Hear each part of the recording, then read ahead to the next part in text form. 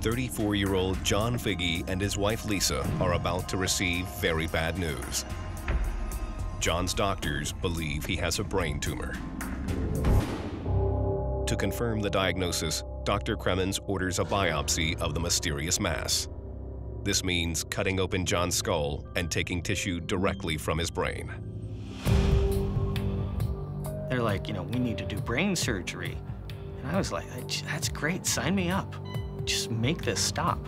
The next day, John's surgical team makes an incision into his skull and extracts a sample of the strange mass proliferating in his brain. Downstairs at the pathology lab, technicians examine the sample under a microscope and make an absolutely astounding discovery. It's not a tumor. It's ova and parasites. I was shocked. That meant that he had eggs and worms in his brain. In recovery, John is stunned by the news that a colony of parasitic worms has invaded his brain.